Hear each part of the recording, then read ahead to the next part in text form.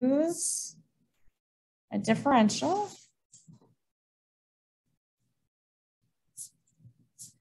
to estimate sine of 0.1. Sure, why not? So first of all, this could also have been phrased, use a linear approximation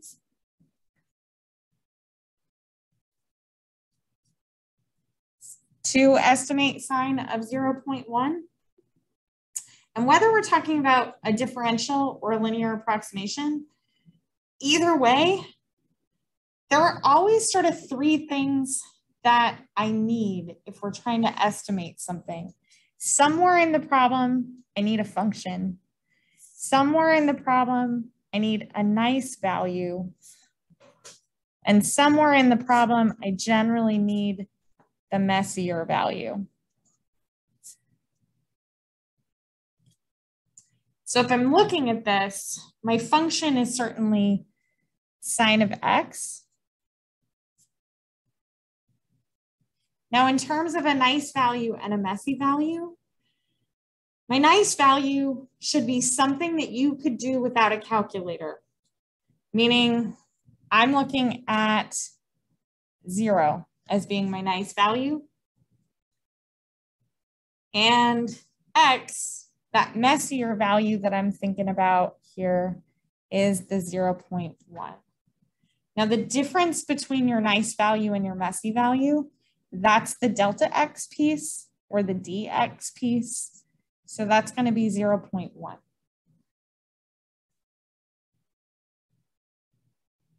One of the things to keep in mind is that trig only works in radians. So if I say sine of 0.1, it is kind of important to know whether that 0.1 was like 0.1 radians or 0.1 degrees. I'm going to assume the way it's dealt with that we're talking about 0.1 radians, since calculus works in radians. You might have a problem where, like, you might have been asked to estimate sine of 30.1 degrees. Well, now we have to do an extra thing to take those degrees and convert them to radians. But generally speaking, if it's phrased like this, we can assume that the 0.1 was already in radians. So to use that differential to estimate or to use a linear approximation, I'm kind of going back to, we know how to find the equation of a tangent line, and that's all that's happening with a linear approximation. When we're talking about a linear approximation, we can think equation of a tangent line. So I'm like y minus y1 equals m times x minus x1. The thing that we do to sort of frame this as a linear approximation is that these values should come from using the nice number, which means this would look like y minus sine of 0 is equal to that slope times x minus 0. And we're also going to figure out the slope using the nice number. So all three of these pieces, we should be doing using our nice number, not the messier value. To find that slope, we're doing the same thing that we always do. I'm taking a derivative. Well, the derivative of sine of x is cosine of x, which means that my slope, where I care about it, I'm not going to call that m yet. I'm just going to call that f prime. My slope, where I care about it, would be at 0 or cosine of 0, and cosine of 0 is 1. So our linear approximation could look like y minus sine of 0 is equal to 1 times x minus 0. Sine of 0 is 0.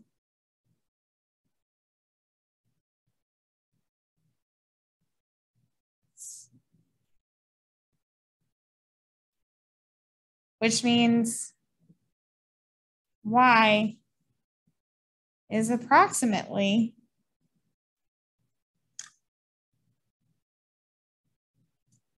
x, really, right? My actual equation of the tangent line would just be y is equal to x. So in terms of what we were trying to approximate, that means that sine of x is approximately equal to x. So sine of 0.1 is approximately 0.1. Now let's go back and put that into all of the notation of differentials instead of a linear approximation. I don't know which way it was asked in the problem. But as a differential, what we're saying is this part over here, this y minus y1, that's really just a change in y. And that change in y is equal to our derivative, because that's how we find the slope.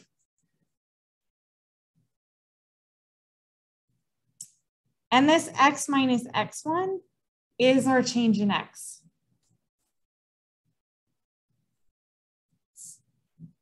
Now, our differential, or rather our tangent line equation, is not exactly equal to our real equation.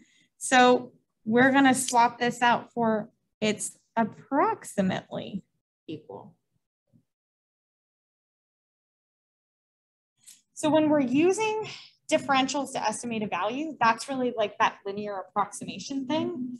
And when we're using them to estimate a change, that's where we're just very directly using that change in y is approximately my derivative times my change in x. When we use them to estimate a value, we kind of have to have whatever our starting y value is, and we're adding to that the change in y. But one of the questions from Babson's exam is we've got pressure in a water line, and this is number 6 from Babson's practice final. By the way, I linked, because Babson's website is fully available to the public, I did put a link to his practice final in Canvas. So even if you're not in his class, you can have more problems to work on. So we have been told that the pressure in a line is given by 200 minus 20x plus 2x squared. And x is the miles from a pumping station. I'm just going to write it as miles from the pump. So the first part of this question asks us to find a linear approximation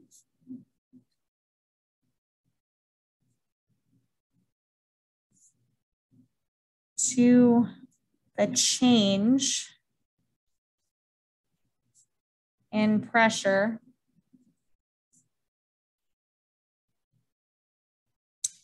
half a mile further than 4 miles. Okay, that is like strangely worded, but it's worded strangely to try to fit into this formula for a differential. So the key piece here, from my perspective, the key word is that we're using a linear approximation for the change in pressure. And because we're looking for a linear approximation to the change in pressure, we're really looking at this second piece. So we're saying that our change in pressure will be approximately our derivative times our delta x. No matter what we're doing, this derivative should always be at the nice number.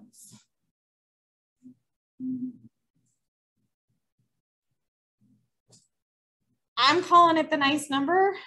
In this case, our nice number is 4. That delta x is like how much we've moved away from that nice number. So our delta x is that 1/2.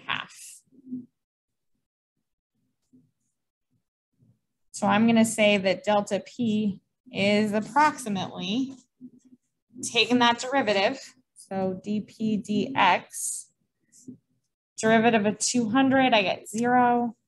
There's a negative 20 and plus 4x, which means that my dp dx evaluated at x equals 4, negative 20 plus 16, I get negative 4. So my change in pressure is approximately negative 4 times our delta x of 1/2.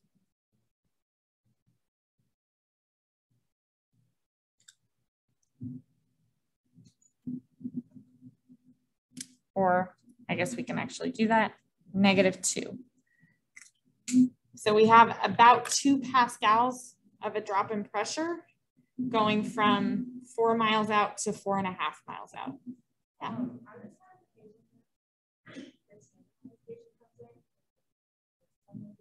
Yeah, so if I had instead, and this really, like, Babson is focused on linear approximations to a change, which I don't think is the case for the other class.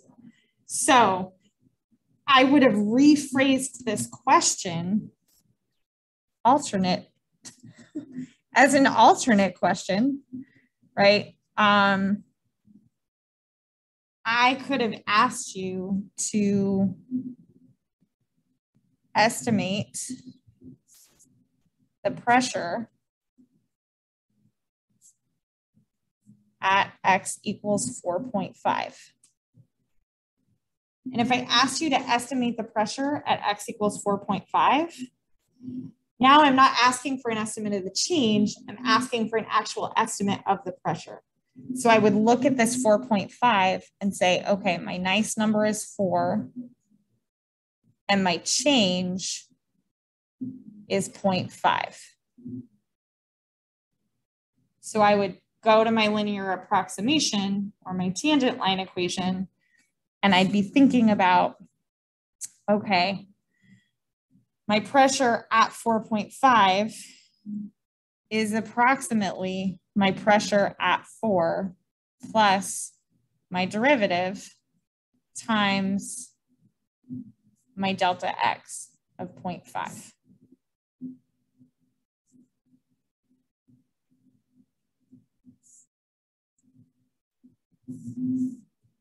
Which is more how all of the textbook questions are set up. So we'd have to plug 4 into the original equation. So my pressure at 4 would look like 200 minus 20 times 4 plus 2 times 4 squared. And then we'd have this dp dx term, which we got to be negative 4 times that change in x of 0.5.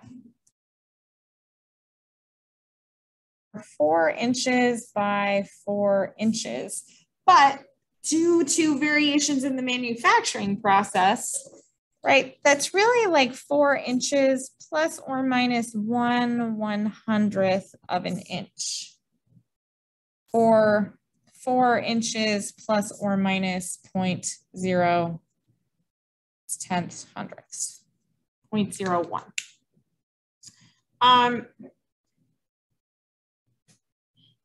So the question is, if we use that,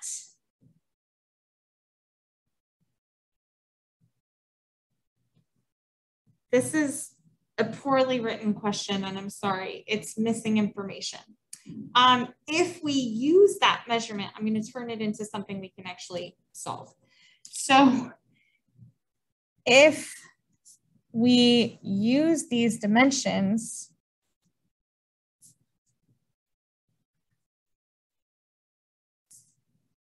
to find the area of the tile or of each tile, what is the maximum error? Maximum error in this calculation. And what is the relative error?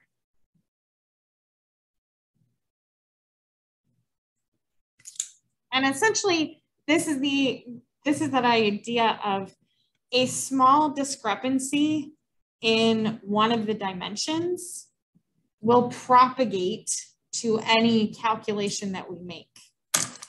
So if I think about this, if this were like an actual 4-inch by 4-inch tile, and we were off by 0.01 inches in both directions, then our area would be off by like all of this area. So that's what we're talking about when we're thinking about that maximum error that could happen. Well, our error in the area is really just thinking back to, well, okay, let me put it this way. This problem's not so bad.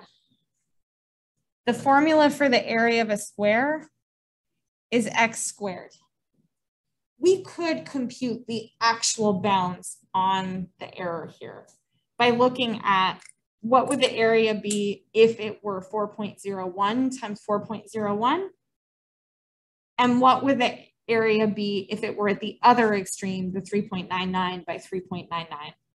And that would give us the true actual bounds for the error. But typically, our equations are not quite this nice, right? So we're just practicing a skill now for maybe a future application. And if this were way uglier to have to actually plug in gross numbers to, instead of doing that and computing that actual range for the error, we say that our error is going to be approximately that delta A, or back to the same thing we had before, derivative of A times our delta X. So this delta X piece, that's our error in measuring X. That does not say measuring. Cool. In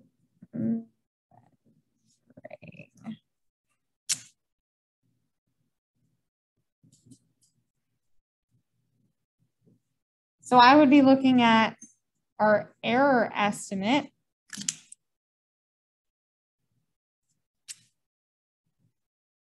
is approximately our derivative, which would be 2x, but we're always going to evaluate the derivative at our nice number. So in this case, 4 times our error in measurement over here, which was 1/100. So I'm looking at, this should be 2 times 4, that's 8. So 8/100, or 0.08, if you like. Now, in terms of the relative error, we're just taking that and dividing by the thing that we computed. So our relative error in the area would look like the error in the area divided by the area that we would get.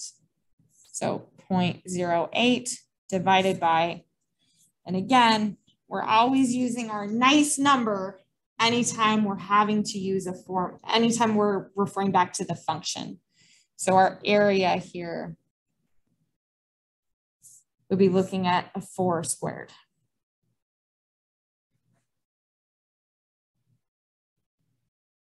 Cool. Now, sometimes, and just because I know we've seen some slightly different phrasing of things on some of Clayton's other exams relative to the practice exam, let me just write another possible way that this relative error thing could come up. So I'll stick with the tile. I'll stick with the tile for a second. Another square tile at the factory has been measured to be accurate within 3%.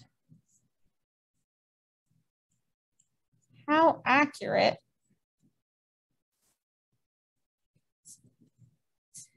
can the area calculation be?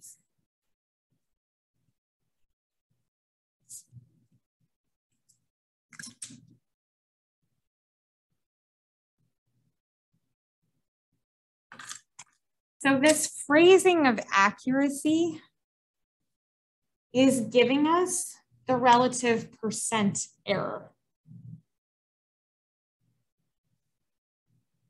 So what this question is saying is that our relative percent error for the length of the sides of our tile, so our delta x over x is equal to 3%. And then we're being asked for the accuracy in the area calculation.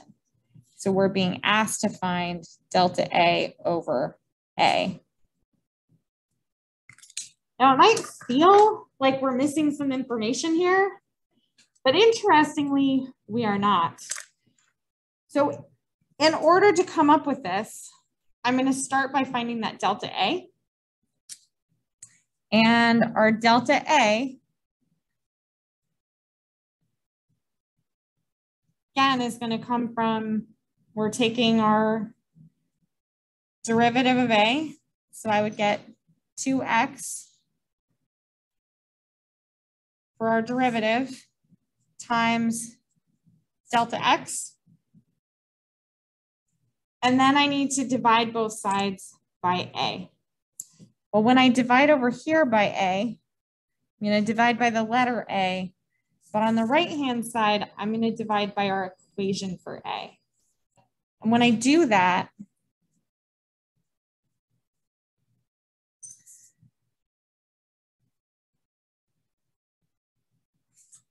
our equation for A was x squared. So one of these two x's is going to cancel out. And I'm left with 2 times delta x over x. Which means I can be accurate